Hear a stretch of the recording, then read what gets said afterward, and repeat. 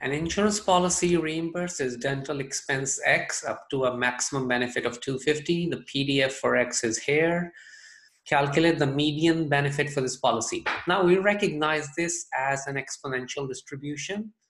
We generally write it as 1 over K E negative X over K, and writing it as CE negative CX is fine as well. The reason why we write it as 1 over K negative X over K is when we know what the mean is, and the mean is the K in that format. But here no one cares what the mean is, so this is fine. And so we can read from here that C is 0.04. Yeah, C is the coefficient of the negative X. And the CDF will be Fx equals 1 minus E negative Cx.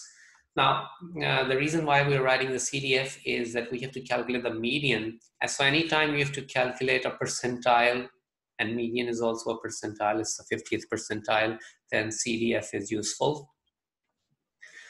For the time being, forget about this maximum benefit being 250. Let's just calculate the median for this exponential, and then we'll return to this 250.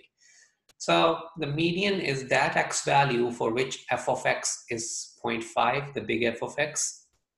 And so you set the X equals XM, where XM stands for the median. And you get 1 minus E negative 0.04 XM equals 0.5, and solve XM equals 173.